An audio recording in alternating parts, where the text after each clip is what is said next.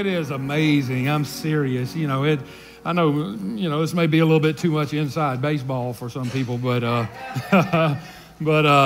as a pastor, and we're in the midst of the dog days of the book of Revelation. And by that I mean, just like the dog days of summer, where it just seems like everything's kind of, hot and stagnant, and you just have to kind of live through some things, and you have to keep going on through some things. When you get in books like the book of Revelation that are 22 chapters long, all of the chapters are filled with things that we're really not familiar with, and yet the Lord wants to reveal them to us so that we can know, because it's important for us to know. You get to a point, everybody starts off and they're thrilled and excited, and then at the end it's kind of exciting because you come to the climactic conclusions of some things, and everybody sees how it works, and usually the best is at the end. But right in that nasty middle part, that nasty now part, you can get to feel that, well, maybe I don't need to really do this anymore, because good night. We've been on it for 20 weeks and we've got 12 weeks left, or whatever, and you kind of begin to stagger yourself and say, well, I hate to drag them on through and all that. But and what I'm saying to you is, just as I kind of feel that way, humanity, and and if you see people that are normally here, they're not here, you say, well, I guess they're not here because they're not interested, or other things like that, and you begin to think, Lord, in the midst of all of this dog day stuff, that's really interesting, and people that love the Bible and love the Word want to know these things. You're saying to yourself, Lord, we need a witness for you. Salvation and your spiritual life and what God will do, and the things you pray for, and how God will lead you and speak to you, and your position and relationship with Him. Lord, we need a challenge about that, And lo and behold, the Lord just has ways of doing that, doesn't He? Seriously, with Jamie coming forward, what a great word. I'm serious. I've never heard an evangelist say anything better than that. I guarantee you, about how God chases you, and God relentlessly follows you, and God does things and takes those terrible things that happen and uses them to walk through doors in your life and strengthen you. And then you come to church and they have songs about how that's the love of God, and He's not going to let you go, and He's not going to quit working in your life, and some of that stuff that you think is horrible and terrible. The Spirit of God takes even those terrible things and uses them to bring your life to another level.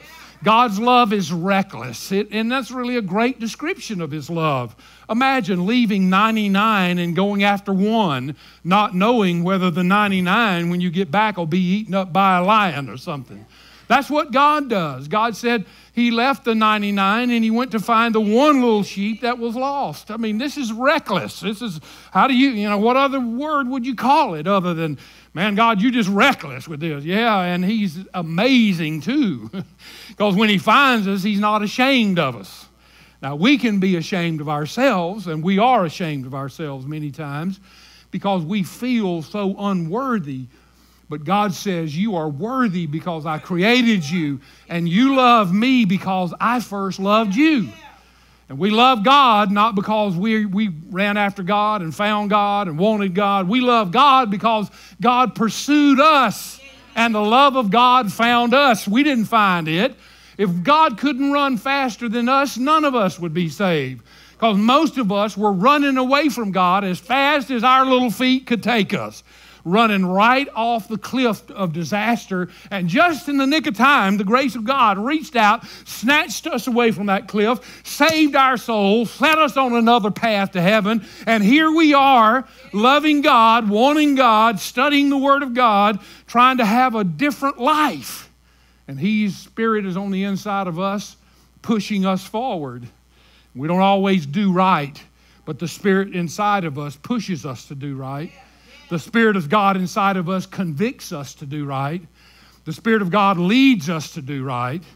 It leads us to understand things and to see things. Tell your neighbor, truth is not discovered. Just look at him and say, you don't discover truth. You do not discover truth. Tell them this, truth is revealed. I'm just saying to you that you do not discover truth. When God has you prepared, He then reveals truth to you. Jamie's a perfect example. I mean, I know many of you really do not know Jamie, and I don't know her super personally, but I've seen a lot of things in her life, and because of association with her, with her parents and so forth, and I can just tell you that at many times it was like conversations and counselings and prayers and just like all the stuff that people do in your life, that love you. They've talked to you. They've spoken to you. They've tried to tell you how to be. They've tried to relieve stress off of you. They've tried to get you in therapy or whatever it might have been, but you weren't prepared. You weren't ready for that. And so nothing really happened except them trying to comfort you. But then all of a sudden, one day, somebody said something, or some commercial said something, or you heard something read, or somebody's kid said, or you went to church and a song was being sung, and boom, the truth of God just spoke to you and just zoned right in on you. Why? Because God was ready to reveal truth to you. And when He gets ready to reveal truth to you, brother, it's coming. It's coming to your heart, and it's going to change your life. He's going to, your life will never be the same. I'm not saying you still won't mess up or run away. I'm just saying you won't be able to do it again and not know what's going on. All right? That's all I'm saying. And you'll never be the same. It's like Billy has said to me many times. He said, now that I'm a Christian, I've been a Christian many years. He said, I can do anything I want to do. And I said, you're exactly right. I can do anything I want to do. I could go to the bars. I could chase the women. I could, try to have a life of gambling. I could just name it. I can do all of that I want to do. But the difference is when I came to Jesus, He changed my wanter. That's right. And I don't want to do that anymore. It's like, hey, you can do it if you want to. Well, God, I don't want to. Because those desires are no longer in my heart, because the blood of Christ has washed me around and trained me and taught me. And a lot of the things like we're talking about in the book of Revelation, they may seem like, well, so what? But I guarantee you, things like this begin to build a base in your life where the Word of God has a hold of you, and it'll attach itself to you, because God cares that you know what goes on in the future. He says, this will bless you. In the first chapter, He said, you're blessed if you read this. You're blessed if you understand this. You're blessed if you'll practice what this book says to you. And then at the end, it says, you're blessed if you read this. You're blessed if you know this. You're blessed if you'll act out life according to this. It's the only book in the Bible, and I believe the entire Bible is blessed by God, and I believe every book in the Bible is a blessing from God. But this is the only one that begins with a blessing from the Spirit of God and ends with a blessing from the Spirit of God. And so in these dog days that we're in, and we're going to be in for the next 4 or 5 chapters, guys. These are dog days. And by that I mean, look, we're going to be seeing things that are going to happen near the middle of the tribulation and then toward the end of it. And they may be many years from now. Should heaven hold back and the grace and mercy of God hold back, they might be many years from now. They might begin tomorrow, today, this afternoon, because we don't know. But at some point in the future, the things that I'm about to show you and the things that God shows us in this 9th chapter are going to happen on this earth. And what you can see right now is, I'll guarantee you, and I'm going to try to help point this out, you can see the alliances, you can see the players moving into position, you can see it on our news every day as you hear reports every day of this incident happening in Syria. Israel shoots down a Syrian plane and Russia starts getting mad about it because they, whatever. And then you see tension on the border of Iran and Syria, and you see, Saudi Arabia saying some stuff, and Pakistan gets involved, and now Turkey wants to act like a horse is behind. And we've been, they've been our ally for a umpteen dozen years. We got major military air bases in Turkey They've been a part of NATO, part of our friends, and now they're acting as bizarre and weird as some of these other Islamic nations and Russia, all of them just seeming to act in concert with each other. What's going on with this place?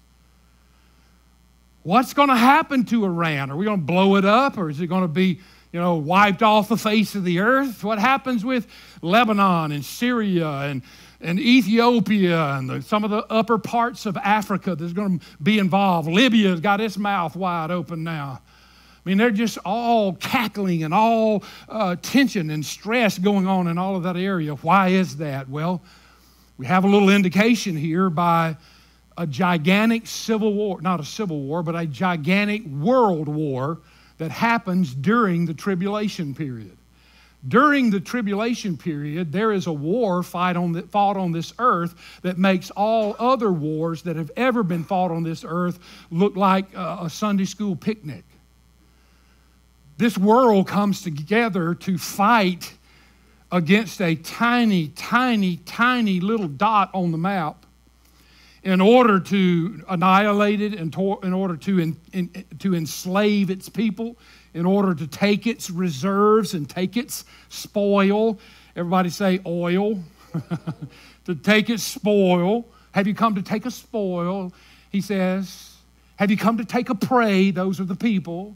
You're going to take them slaves. You're going to steal their oil. And it's a mighty, mighty world war. And it's a tremendous battle, and you need to see it. And that's what these 5th and 6th trumpets are. And I'm going to try to show you something. I got a little tiny clip for you that I'll show in a few minutes and just try to give you an idea of how I think this thing might look when the 5th seal is broken of God. Now, let me just put this up here. Let me see if I can get my little deal working up here. Yeah, let's see if we can get it. So far, we'll have a little stagnation. All right, here we go. This is starting with verse 1, chapter 9. Then the 5th angel sounded, and I saw a star fallen from heaven to the earth. To him was given the key to the bottomless pit. And he opened the bottomless pit, and smoke arose out of the pit like the smoke of a great furnace. So the sun and the air were darkened because of the smoke of the pit. Then out of the smoke locusts came upon the earth. And to them was given power as the scorpions of the earth have power. They were commanded not to harm the grass of the earth, nor any green thing, or any tree, but only those men who do not have the seal of God on their foreheads. And they were not given authority to kill them, but to torment them for 5 months.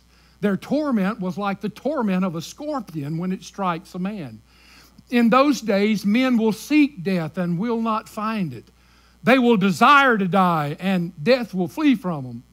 The shape of the locust was like horses prepared for battle. On their heads were crowns of something like gold, and their faces were like the faces of men. They had hair like women's hair, and their teeth were like lions' teeth. And they had breastplates like breastplates of iron. And the sound of their wings was like the sound of chariots with many horses running into battle. They had tails like scorpions, and there were stings in their tails. Their power was to hurt men 5 months. And they had a king over them, the angel of the bottomless pit, whose name in Hebrew is Abaddon, but in Greek he has the name Apollyon. One woe is past. Behold, still 2 more woes are coming after these things. This is the 5th seal, and the 5th seal releases destroyer demons on this earth. I told you that the seals under the 5th trumpet, under the seals, what happens, and I'll make this quick, but just when the seals are broken, the first thing, there are 7 of them, you remember, and the white horse comes forth, and the red horse comes forth, and the black horse comes forth, and the pale horse comes forth, and these are just releasing spirits on this earth that are already here, that are already, people are being rebellious, people are being lawless, people are raising anarchy. Look at the world we're living in. Have you ever seen a world that's more lawless than the world we live in now? Where every imagination of law is being challenged. And I'm not just talking in the United States, I'm talking around the world. Countries are being invaded. Laws are being disobeyed. Violence is everywhere. Police have sections of this world and sections of cities and so forth they won't even go into because it's so dangerous for them to go into. Police officers are being shot. Yesterday on the news, or was it Friday, Brookhaven, Mississippi, small town USA, 2 officers shot dead. I mean, come on, lawlessness, anarchy, violence, just perpetrating itself all around the world. Well, as these seals are broken, you ain't seen nothing yet. Because anarchy and lawlessness and rebellion and all the pent-up desires of hateful men and hostilities will just be released. And those horses and seals just release those things. And then the 5th seal, you see martyrs under the altar crying out, praying out, how long before you avenge our blood, O Lord? And then in the 6th seal, the earth, the big men, the king, the wise men, the rich men, the rich men, the slaves, and everybody runs to the mountain and says, mountain, fall on me and kill me and save me from the face of God and the wrath of the Lamb. And then you have that 7th seal when it's broken. And when the 7th seal is broken, it opens up some trumpets, and the first trumpet sounds, and you remember what happens. The earth begins to be attacked. Crazy stuff starts happening on earth. So in the seals, you have that old violent, wicked nature of man is just released onto this earth without any restraint. Then when we start the trumpet sounding, the earth gets blasted.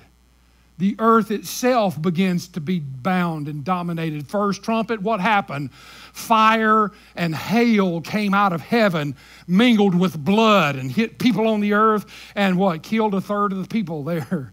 And then the second trumpet sounds, and this giant meteor falls into the saltwater ocean, kills 1/3 of the marine life that's there. That part of the ocean becomes blood. It didn't say it was like blood. It said it became blood. Just like the river did when Moses tapped it and said, let my people go, and Pharaoh's heart was hardened. And then the third breaks, and this comet, it said like a lamp burning. It came out, and it hit the land, and 1/3 part of the fresh water was polluted with a product called wormwood, which means bitter. It's so bitter tasting stuff, and it kills a lot more people. And then the fourth one was, the 4th trumpet blew, and 1/3 of the sun and 1/3 of the moon and 1/3 of the stars went dark. And now the 5th trumpet blows, and the 5th trumpet, according to what it said here is, let me just go back and I'll go through each verse with you. Yeah, let's see if we can get back up there. Yeah, I'm trying. This technology is grand. All right, here we go. The 5th angel sounded, and I saw a star falling from heaven to earth. By the way, we want to know who the star is. The star is Satan. The star, you remember Jesus, you remember, and maybe you don't, but let me just quickly get it to you. Isaiah 14, if you want to read it when you get home. In Isaiah 14, you have the war that started in heaven when Lucifer, one of God's angels that led praise in heaven, decided he wanted to be God. And he said, I'll exalt myself above the stars of God. I'll be greater than God. Everybody will worship me. And God said, you're out of here. And boom, kicked him out of heaven, and he fell to earth. And we know this happened because that's what Jesus said. Jesus said, and I saw Satan like lightning fall to the earth. So this fallen star, most likely, I mean, you know, when you get to heaven one day, if Jesus said it ain't him, don't be surprised. But the only reference I have to that is Jesus said he fell like lightning from heaven. He got kicked out when he disobeyed God. So it's not unusual for us to see him now falling down to the earth again. And when he hits the earth, he's been given some keys. Now, he doesn't have these keys. He is given these keys. Because you remember, Jesus said, I have the keys to death and hell. And so Jesus gives him the keys to open up what is called the bottomless pit. And so when he hits this earth, he opens the abyss, the bottomless pit. You say, what is the bottomless pit? And I don't have time to go into super detail, but let me just say this, that there is a pit in which demons who are so vile and so wicked that they won't obey the boundaries that God has set up between demonic activities and men. You say, what would that be like? Well, it would be like back in the book of Genesis where it said the daughters of devils mixed with the sons of God. And they created this giant race of people. And these people were bizarre and wild. The book of Jude talks about what God did with these angels. The book of 2 Peter tells us that they were chained and bound in darkness in a pit. The demoniac of Gadara, when he was coming toward Jesus and he saw Jesus, what did all the demons in that demoniac of Gadara say? They said, Jesus, thou Son of God, have mercy on us and don't send us to that horrible place. What were they talking about? They knew about that place where radical demons that couldn't obey the difference where God said, you can do that, but you can't go past that. You can do this, but don't touch that. And they couldn't obey that, and God just snatched them, threw them into a bottomless pit, and shut the door on them. Now, in the fifth trumpet, God boots Satan, who the Bible tells us in Revelation stands before God day and night, accusing you in the presence of God. I've told you this before, and I'm not trying to start some bogus theology, but I've told you this before, that Satan is a created being, right? Which means he was an angel. He used to be an angel. God created angels. The only uncreated being in the entire cosmos is God the Father, God the Son, and God the Holy Spirit. They are eternal, which means they had no beginning and they have no end. Everything else has been created by God, including the devil. Every created being cannot be omnipresent, which means they cannot be two places at one time. They can only be one place at one time, just like you. Now, they're blazing fast, and there are plenty of them, and they're highly organized, and they have networks that can get information. I mean, every time you open your mouth and tell them how to harm you, they get a report to the headquarters, you know. Boy, if I see her today, it's going to be terrible. Walk right around the block, boom, there she is. I mean, heavenly days. Why did that happen? Well, you told him what would ruin your day, so he made sure that happened. I mean, they're highly organized. They report to the headquarters, but they can't be everywhere at one time. So you tell me, like Flip Wilson said one day, the devil made me do it. Well, no, he didn't. Because, Flip, you've never seen the devil. As a matter of fact, you've never seen the devil. The devil has not ever talked to you or led you or tempted you. His demon army most likely have, and I'm sure they have. And evil within the nature we're born leads us to want bad things and do bad things and follow bad things. But the devil is in heaven accusing you in the presence of God right now. Look at that. Look at that. Look at that. You gave your life for that? What are they doing? Oh, God, I know you're happy. Look at that, boy. They just, woo, that blesses you, doesn't it? Yeah, look at, they don't deserve heaven. They don't deserve you. You died for that. Look at that worthless piece of junk that won't even claim you, denies you. Look at their mouth just running, cursing, and walking away from you. That's something you died for. That's what the devil is doing right now in heaven, and God's on his throne, and the only hope you have is that the great defense attorney, the Lord Jesus Christ, is standing there and said, yes, God, but my blood covers their sin. My love captures them. My love overwhelms them. My blood has washed them clean. God, we can't kill them. They've committed themselves to him. To me, they followed it. They're going to change. We're going to work in their life. It's going to be great. And the devil's saying, no, they're not. They're demons. And so finally, when the fifth trumpet sounds, God takes a little fuzzy-headed demon, boom, kicks him out of heaven. He falls like a star falling and hitting the earth. And Jesus has given him some keys. Hey, when you get down there, open up that pit. And it's time for those vile, wicked demons that are the worst of the worst. It's time to let them out on the earth. And when he gets to heaven, he unlocks that thing, and smoke boils up out so big it just blocks the sun out. And then out of that giant smoke come these demon locusts that look like, that are big like horses and chariots, and they have iron on them. They have some kind of shields that protect them, and they sound like a bunch of horses running everywhere. And he opened the bottomless pit, and smoke rose out of the pit like the smoke of a great furnace. So the sun and the air were darkened because of the smoke of the pit. And out of the smoke, locusts came upon the earth. And to them was given power as the scorpions of the earth have power. Scorpions, obviously, has anyone in here been stung by a scorpion before? Kyle, you probably have. Yeah, I knew you. Yeah. Well, scorpion stings don't usually kill you, but they are very, very painful. Is it a neurotoxin that they shoot out? Is that what it is? Yeah. It's a neurotoxin. In other words, it starts affecting the nerves of your body. And it most likely won't kill you, but it is torturous and tormenting, and it's terrible. And so these demon locusts now have tails. It says it look like scorpions. And with those tails, they can do stuff to hurt people that last 5 months. Curious time, because, by the way, 5 months is the general lifespan of a locust. I don't know if you know this, but I graduated from Mississippi State, so let me tell you. Let me tell you that locusts live from May to September generally. 5 months is their lifespan. Don't know if it has anything to do with this 5 months, but 5 has something to do. 5's the number for grace, so maybe it could have been 25, and 5 is simply an act of grace.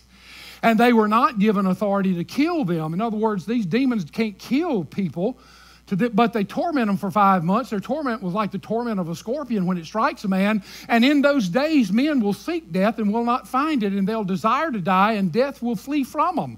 Now, you might remember in the 6th seal, men were trying to call down the mountains on them and all of those kind of things. And in the 4th trumpet, they didn't want to die, but they were killed. Now, when the 5th trumpet sounds, these people are going to be attacked by these demon locusts, and they're going to do something to them that's so painful and so horrible that these people are going to want to die, but death flees from them. They can't get away. The shape of the locust was like horses prepared for battle. I mean, John said, only thing I can tell you is that, man, it looked like a horse with all these shields and all these covers over their face. And I mean, it was just, I saw, it looked like these horses that are prepared for battle.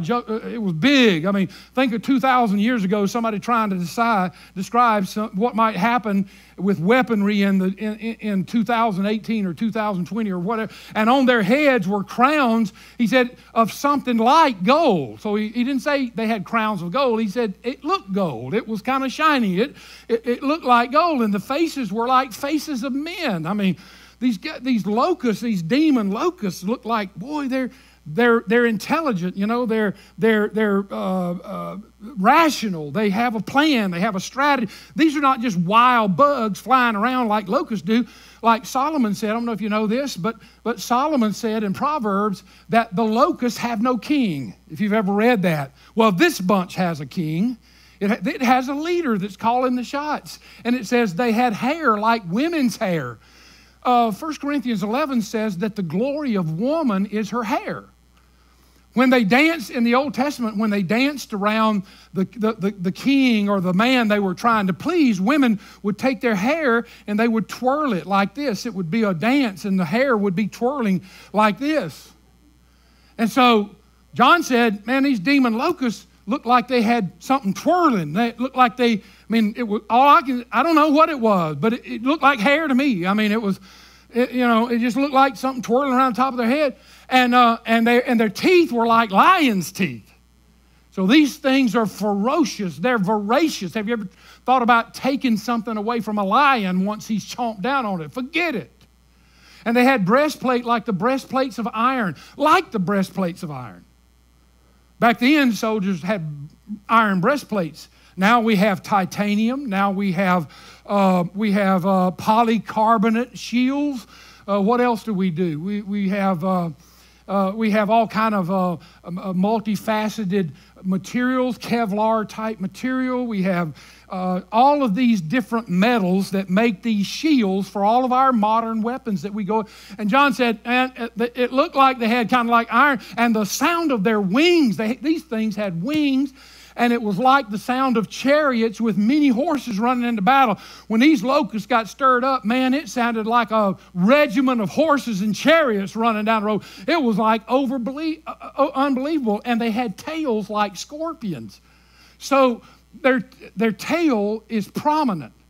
It sticks up in the back like a scorpion. That is the prominent feature of it. So they had tails like scorpions, and there were stings in their tails. So whatever they did to harm mankind for 5 months came out of their tail. Their power was to hurt men for 5 months. And they had a king over them, the angel of the bottomless pit. This Satan, negatory.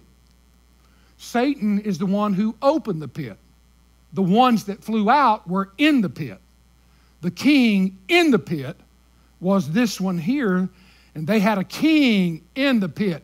Probably the worst of the worst of the worst demon of all was their king, whose name in Hebrew is Abaddon, which means destroyer. And his name in Greek was Apollyon, which means destroyer. And the reason his name was written in Hebrew and Greek is because they wanted everybody. The Gentiles are going to be tortured by him, and the Jews are going to be tortured by him. Want to know? If you're a Greek, and you speak Greek, just so you'll know his name, destroyer. If you're a Hebrew and you only speak Hebrew, well, let's put it in Hebrew, Abaddon. How about that? Destroyer and destroyer are going to be challenging you. One woe is past. This is where the woes start. You remember the angel flying, and he said, woe, woe, woe to the inhabitants of the earth. This is where it really gets bad. This is most likely the beginning of great tribulation. I know some of you Bible students, just to make it short, there's 7 years of tribulation. The first 3.5 years is preparation, is deception, is the Antichrist trying to convince Israel that he's their best friend and he loves them and he's going to give them everything and they're going to trust him and all of this kind of stuff. And 144,000 Jews are preaching the gospel and people are getting saved and coming to the Lord, but they're being killed because of their faith. And then right in the middle, after the first 3.5 years, everybody say 1,260 days.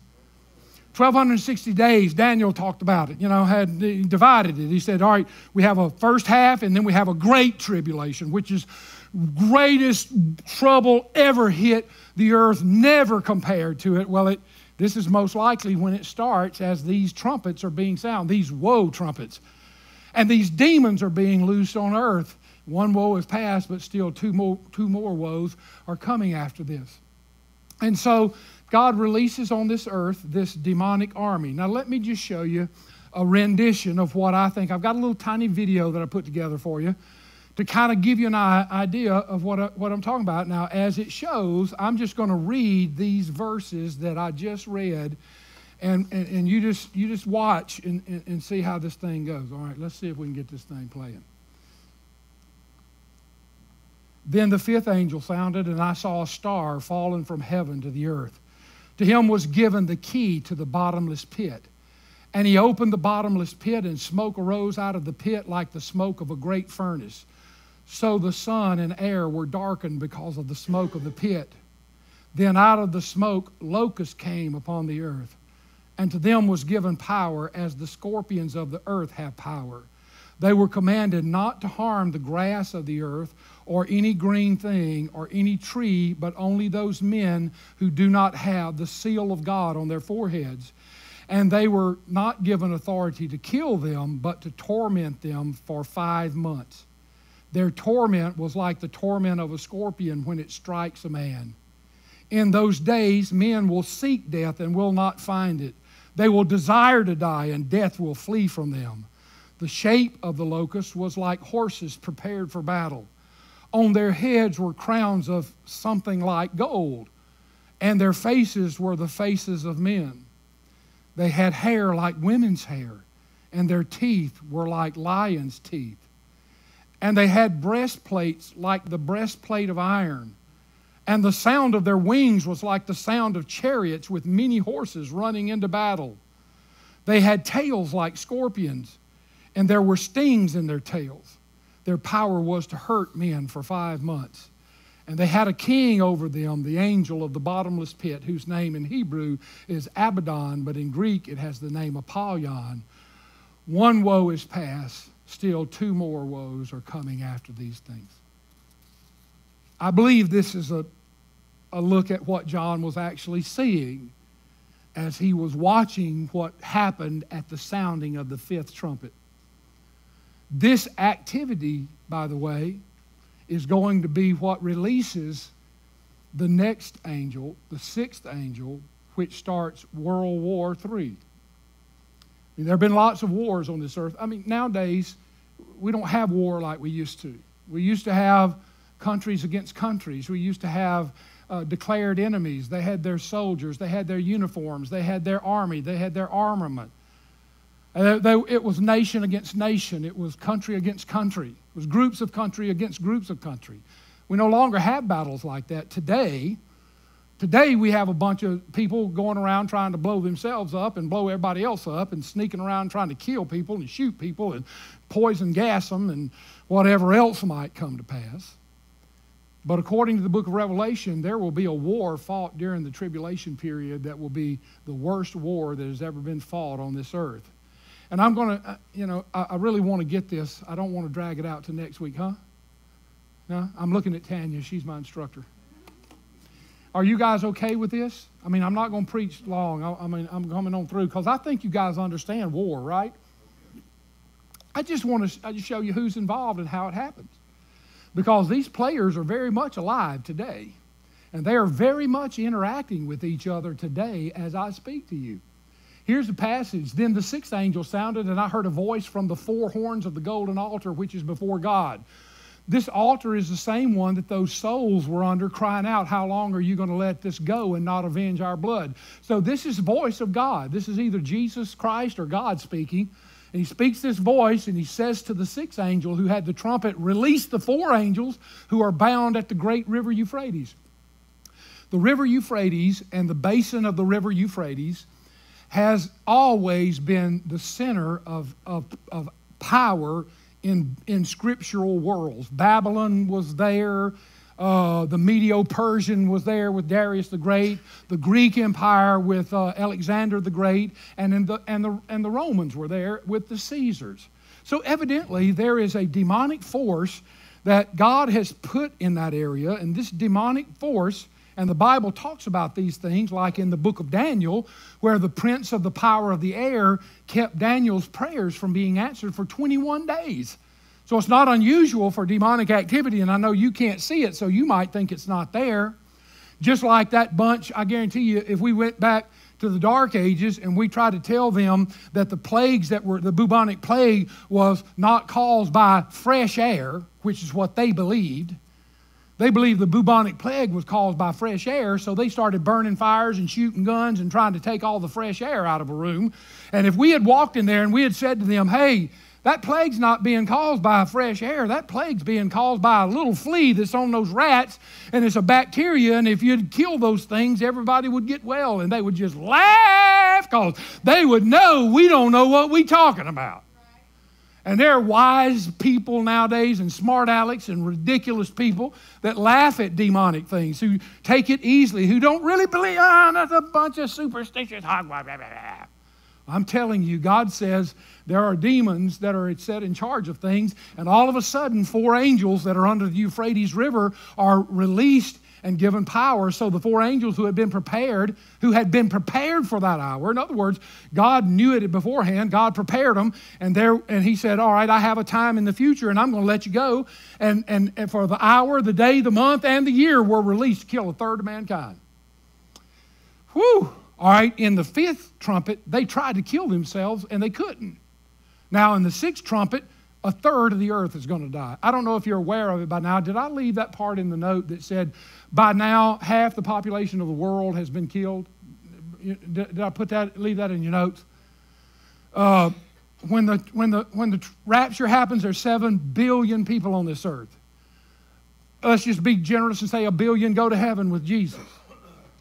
That means 6 billion left on this earth. By the time we get to right here, the earth started with 7 billion before the rapture. We're down to 3 billion. when this happens right here. A third of them were killed. A fourth of them were killed. You got martyrs under the altar, these people that have given their life to Christ that are sacrificed. I mean, we're down to half of the population of the earth. Now, the number of the army of horsemen was 200 million. John said, I heard the number of them because he got tired of counting, I'm sure. I mean, it's like, counting 200 million. He said, somebody said 200 million, that's good enough for me. Would it surprise you to know that if you took the population of Libya, which is 75 million, you took the population of Iran, 75 million, you took the population of Ethiopia, which is 35 million, and the population of I think it's Libya. Did I say Libya? One other country, and I'll put it up on the screen in a minute. It's 6 million. 75 million, 75 million, 35 million, and 6 million. That's 201 million. Just to show you, the figures there. And so John said, man, there was 200 million of them. And thus I saw the horses in the vision. Those who sat on them had breastplates of fiery red, hyacinth blue, and sulfur yellow. And the heads of the horses were like the heads of lions. And out of their mouth came fire and smoke and brimstone. By these three plagues, a third of mankind was killed by the fire and the smoke and the brimstone which came out of their mouths. For their power is in their mouth and in their tails. Shooting fire like serpents having heads, and with them they do harm. But the rest of mankind who were not killed by these plagues did not repent of the works of their hands, that they should not worship demons and idols of gold and silver and brass and stone and wood, which can neither see nor hear nor walk. And they did not repent of their murders or their sorceries. By the way, that word sorceries is the word pharmakaios, from which we get our word pharmacy, which means he's talking about drugs. These people in the last days are going to be killing people. They're going to be on drugs. And their sexual deviation and immorality, or their thefts, which looks tame compared to those other descriptions up there. The sixth trumpet is world war. And I'm going to just show you this because I want to describe for you, and I promise, I'm wearing you out, I know, but hang with me just about like 5 minutes. I promise you I'm moving. Does the Bible describe anywhere a war like this? Well, yes, it does. In Ezekiel 38 and Ezekiel 39, there is a war that is described on this earth where tiny little Israel is attacked. Now, I want to show it to you because if you've been in church and anybody's ever preached on this, most likely they've really tried to make this war in Ezekiel be the Battle of Armageddon. The Battle of Armageddon happens at the end of tribulation, where Jesus comes back and basically annihilates Satan and all those that try to kill Israel with a word out of his mouth. But this battle that Ezekiel talks about is in the Holy Land. It is against Israel. It does involve a 2 million man army. And it has lots of similarities, but it's not the Battle of Armageddon, and I'll show you in just a second. Let me read the scripture. This is out of Ezekiel 38. Now the word of the Lord came to me, saying, Son of man, set your face against Gog. Now, Gog is a person. I don't know who that person is. He's the leader of some country in a confederacy of countries around Israel. Could be the prime minister of Russia. Could be the royal priest of Turkey. It's going to be somebody in that northern confederacy that's going to be the leader of all these armies. So God said, set your face against him of the land of, and what I did, in your Bible, if you've ever read it, it uses words like Cush, Push, Persia, Torgomer, all these kind of words. And all I did is put the right words in there for what countries they are right now. Because all those countries still exist, they're just named a different name. And if you look at an old Bible map and you look at a new map, you'll see these names correspond just exactly. I'm not trying to trick you or make a point. I just want you to know where he's talking about today. Set your face against Gog of the land of northern Europe. Northern Europe is basically Turkey and Germany and parts of the Ukraine and parts of even parts of Russia, and it goes up, Spain and all. Right, that little central part right there in the northern part, right above the Middle East, all of that little section up there. The prince of Russia, Moscow and Tbilisi. Moscow is a city in Russia, and Tbilisi is a city in Russia. Moscow is the political capital. Tbilisi has been the industrial capital. I don't know if it still is anymore, but those two cities are mentioned, so we're thinking the army's probably led by Russia, most likely, and prophesy against them. So he said, all right, turn your head and prophesy and say, thus says the Lord God, behold, I am against you, O Gog, the prince of Russia, Moscow and Tbilisi. I will turn you around, put hooks in your jaws, and lead you out with all of your army, horses, and horsemen, all splendidly clothed, a great company with bucklers and shields, all of them handling swords. So God said, you're going to be meandering around. You're going to be saying, I need to attack. I need to attack. Those demon Jews, I'm telling you, they are the plague of the world. They're just a scourge on the earth. We're going to kill them. They're in our way. Why is they not destroyed already? That Antichrist doesn't know what he's doing. That fat cat sitting on that throne, and God's going to like cast a hook, and he's going to catch them and just pull them down to Israel. The Spirit of God is just going to pull them to Israel, so God can do with them what he wants to do with them, which is not going to be nice, by the way. Syria, Pakistan, Iraq, Iran, Ethiopia, and Libya are with them. All of them with shield and helmet, Germany and all its troops, and the house of Turkey from the north quarters and all its troops. Many people will be with you. Prepare yourself and be ready, you and all your companies that are gathered about you, and be on guard for them. After many days you will be visited. In the latter years you will come into the land of those who were brought back from the sword and gathered from many people on the mountains of Israel, which had long been desolate, and they were brought out of the nations, and now all of them dwell safely. And you will ascend, coming like a storm, covering the land like a cloud, you and all your troops, and many peoples with you. And that whole chapter and the next chapter just go telling you who's going to protest. Western countries are going to protest. The United States is going to protest. Great Britain is going to protest. Australia is going to protest. Canada is going to protest. Western allies are going to protest this invasion. They're not going to fight. They're just going to talk. Everybody say diplomacy. Well, don't do that. That's not nice. That's not sweet. Play fair now. This is not right. You remember, you're not supposed to do this. Just weak. But they are at least going to protest this thing, because Israel still has some allies in these days. But Russia's coming down, and God's going to wipe them off of the face of the earth. Turkey, Libya, Iran, Iraq, Pakistan, Libya, Ethiopia, Sudan. Boom. You see them now. All that bunch over there hates Israel. Right now, they'd attack Israel in a Mississippi minute if they could get away with it. But they can't right now. Now, I put this map up here because I want you to see, and I'm going to try to get this thing, okay.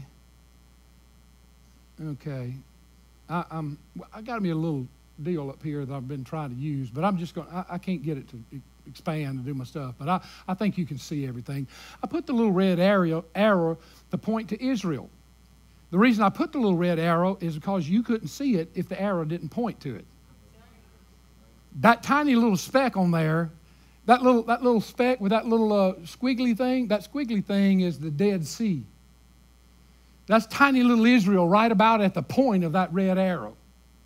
Now, look at the nations that have been described. There's Libya, there's Egypt, there's Sudan, there's Ethiopia. All of them down here going up. Then look over here, you got Syria, Iran, Iraq, and Pakistan, and most likely Saudi Arabia, and they're coming from this way. And then up top you have Turkey, and you have the Ukraine, which is Russia right up there, and they're going to be coming down from the top.